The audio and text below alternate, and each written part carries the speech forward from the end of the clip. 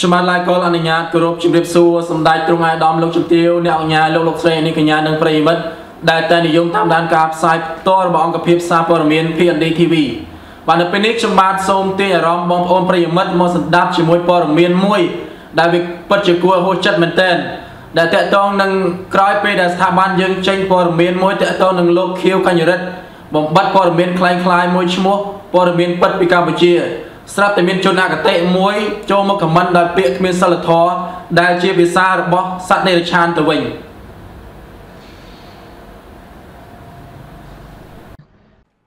សហការឧបត្ថម្ភដោយក្រុមហ៊ុនសេងអៃដេកដេស្មិនធ្វើឲ្យគេហដ្ឋានរបស់លោកអ្នករស់នៅមានសុភមង្គលនិងទាន់សម័យប្រិយមិត្តប្រកាសជាបានជ្រាបរួចមកហើយកាលពីរសៀលថ្ងៃទី19ខែកុម្ភៈឆ្នាំ2020ម្សិលមិញនេះលោកខៀវកញ្ញរិទ្ធរដ្ឋមន្ត្រីក្រសួងព័ត៌មានបានថ្លែងឲ្យដឹងថាក្រសួងព័ត៌មានបានសហការជាមួយអង្គការ Facebook បានបិទ account Facebook ឈ្មោះព័ត៌មានពិតពីកម្ពុជាព្រោះគណនី Facebook មួយនេះតែងតែបង្ហោះព័ត៌មានคล้ายៗបំពុលសង្គមដែលធ្វើឲ្យបងប្អូនប្រជាពលរដ្ឋជាពិសេសអ្នកលេងបណ្ដាញសង្គមមានការយល់ច្រឡំចំពោះព័ត៌មានបែបនេះជាពិសេសគណនីមួយនេះតែងតែផុសព័ត៌មានមិនពិតទាំងដែលតាក់ទងនឹងវីរុសកូវីដ -19 តែម្ដងដែលកត្តានេះធ្វើឲ្យមហាជនជាច្រើនមានការភិតភ័យយ៉ាងខ្លាំងដូច្នេះទើបក្រសួងព័ត៌មានសហការជាមួយអង្គការ Facebook បិទគណនីនេះចោលក្រោយអង្គភាពសារព័ត៌មាន Pnd Tv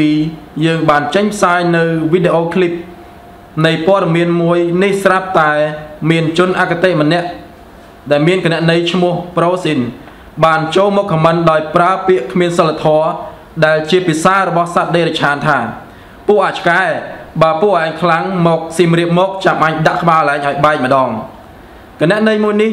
ចូលមកខមមិនក្នុងវីដេអូដដែលថាកដួយម៉ែអាឆ្កែ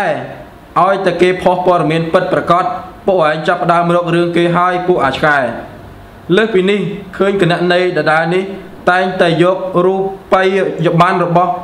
ខ្មែរនិងទង់ជាតិខ្មែរតំណាងឲ្យព្រលឹងជាតិខ្មែរមកជន់ឈ្លីយ៉ាងអនាធិបតេយ្យតែដូចជាមិនឃើញខាងអាជ្ញាធរចាត់វិធានការចំពោះម្ចាស់គណនីមួយនេះសោះជាចុងក្រោយសូមស្នើដល់មន្ត្រីពាក់ព័ន្ធអាជ្ញាធរសូមពិនិត្យមើលចំពោះម្ចាស់គណនីទាំងឡាយណាដែលតែងតែចូលខមមិននៅពាក្យគ្មានសិលធម៌ដើម្បីកុំបណ្ដោយឲ្យពួកនេះដើរខមមិនយ៉ាងអនាធិបតេយ្យអញ្ចឹងទៀតជាពិសេសត្រូវសង្កត់ធ្ងន់ចំពោះម្ចាស់គណនីឈ្មោះ Prosin នេះតែម្ដង